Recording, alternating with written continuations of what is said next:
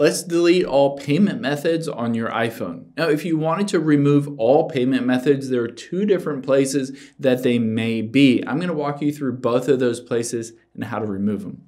So let's tap on settings here, and we'll tap on our name at the very top.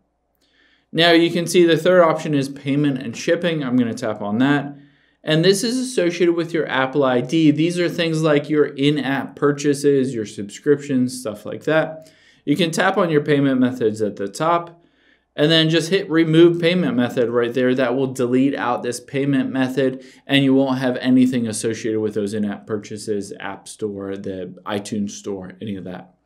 Now there's another place that potentially you will find those payment methods. I'm just going to go back here and then scroll down to Wallet and Apple Pay.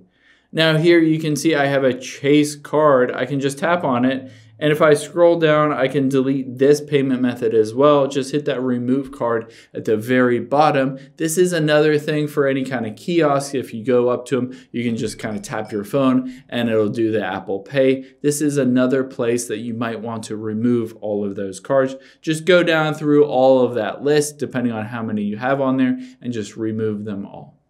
Hope this helps. If you have any questions on that, leave them in the comments down below, and I'll catch you on the next one.